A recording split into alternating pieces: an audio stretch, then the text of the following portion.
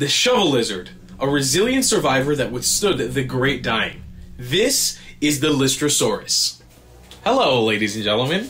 Welcome back to the Dinosaur Channel. This is your home on the internet for all things dinosaur and prehistoric. I'm your host, Tall, and today I feel like I work at the Dominion Bar and Grill. Welcome down to Jurassic World Dominion Bar and Grill. How can I take your order? Like, this is a Carl's Jr. Jurassic World Dominion hat and the Dr. Pepper Jurassic World shirt, and it just makes me look like, it looks like a uniform. Like, Universal should hire me to be their weird random employee. Wow, that was a big tangent. Anyways, this is your home on the internet for all things dinosaur and prehistoric, and today we're not going to be talking about a dinosaur, we'll be talking about a Therapsid. My friends, let's dig into everything you need to know about the Lystrosaurus. But before we jump into that, make sure that you leave us a dino-sized thumbs up and comment down below your favorite dinosaur or prehistoric animal. Subscribe and turn on those notifications so you don't miss a single dino quick dive that we do in the future. As well, you can become a member on this channel, join, and unlock cool icons and emojis you can use when interacting with our channel. Because we are covering every single animal in the Jurassic World and Jurassic Park franchise, and let's jump right into the amazingly cute Lystrosaurus.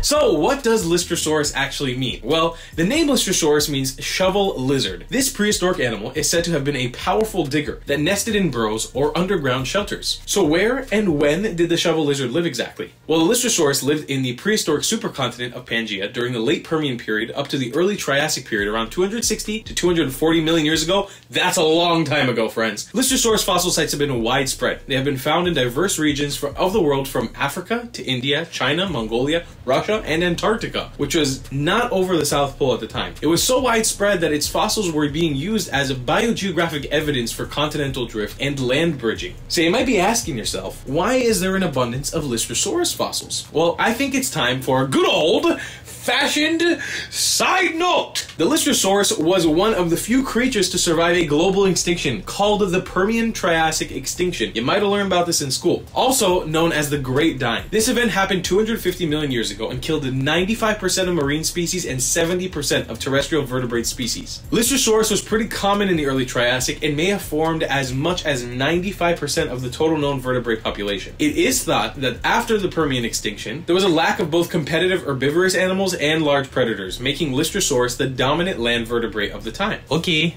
Side note over. So what did the Lystrosaurus actually look like? So again, this was not a dinosaur, nor was it really a reptile. The Lystrosaurus was a Therapsid from a group of often described as mammal-like reptiles branch of synapsids, or proto-mammals. Therapsids evolved into mammals. Many of the traits today seen as unique to mammals had its origin early within the Therapsid family, such as limbs that were oriented more underneath the body, as opposed to sprawling of the posture of many reptiles and salamanders. So the Lystrosaurus was a Dicynodont Therapsid. Dicynodonts were herbivorous animals with a pair of tusks. The name itself means two dog-toothed. Members of these groups also possessed a horny, typically toothless beak, which is unique amongst all synapsids. Alright, so the Lystrosaurus was a mammal-like reptile with a pair of tusk-like canine teeth, narrow nostrils, and a beak. This creature has been described as strange-looking, snub-nosed, and looked like a cross between a pig and a lizard. And also a little bit of a triceratops. Very strange. It is actually kind of cute, in my opinion, like an ancient, grumpy pig. Also, the Lystrosaurus had a short but powerful pair of legs, a barrel-shaped body, and a short tail. It was heavily built, approximately the size of a pig, and it grew somewhere between 1.9 feet or 0.6 meters and 8.2 feet or 2.5 meters long, depending on the species, and possibly weighed about 100 to 200 pounds or 50 to 90 kilograms. So, did the Lystrosaurus ever get famous? Well, this proto-mammal wasn't really well known in popular culture. It did make an appearance in the BBC TV documentary miniseries Walking with Monsters, where a herd of migrating Lystrosaurus were attacked by a Chasmatosaurus. It was also featured in an episode of the Animal Planet show Animal Armageddon, as well as the video game Ark Survival Evolved. And the Lystrosaurus will be in Jurassic World Dominion. It will be the first Dicynodont to appear in the franchise, so as early as October 2020, director Colin Trevorrow tweeted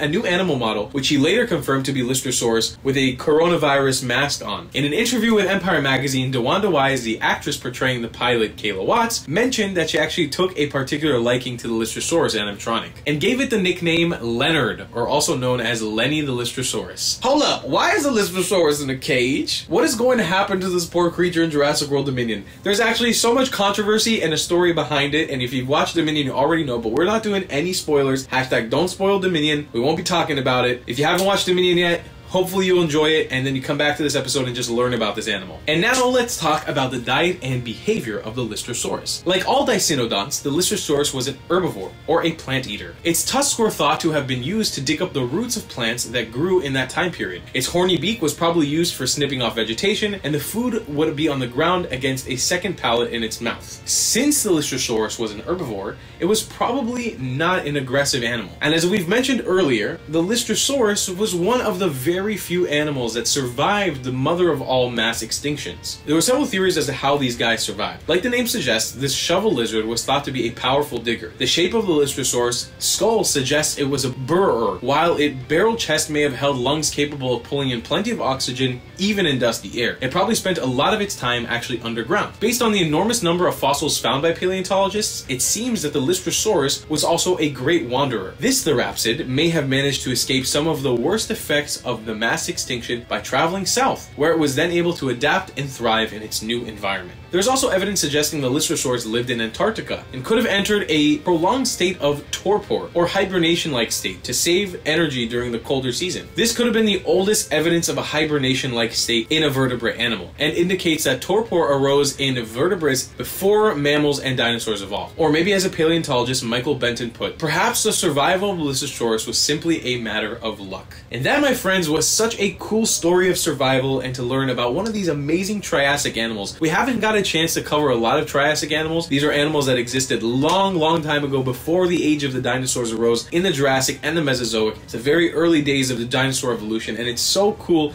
that this animal is even featured in Jurassic World Dominion that we get to talk about it now. I've known about the Lystrosaurus for years. I haven't really known it by name, but I'm so excited to be bringing you guys this episode because it's such a cool animal. But my friends, I do want to remind you guys to subscribe and turn on the notifications for this channel so you don't miss any quick dive we do on any dinosaur or prehistoric animal in the future. We're going to be covering every single animal in Jurassic Park and Jurassic World franchise. As well, leave us with a dinosaur-sized thumbs up and comment down below a dinosaur or prehistoric creature you would like to see us cover in the future. And of course, if you guys would like to donate to us, you can send us money on PayPal or become a member on this YouTube channel. It'll be a huge help. You'll be supporting us in the long term, and you can unlock cool icons and emojis that you can use when interacting with the Dinosaur Channel. We'll see you guys in the next episode. Goodbye, friends!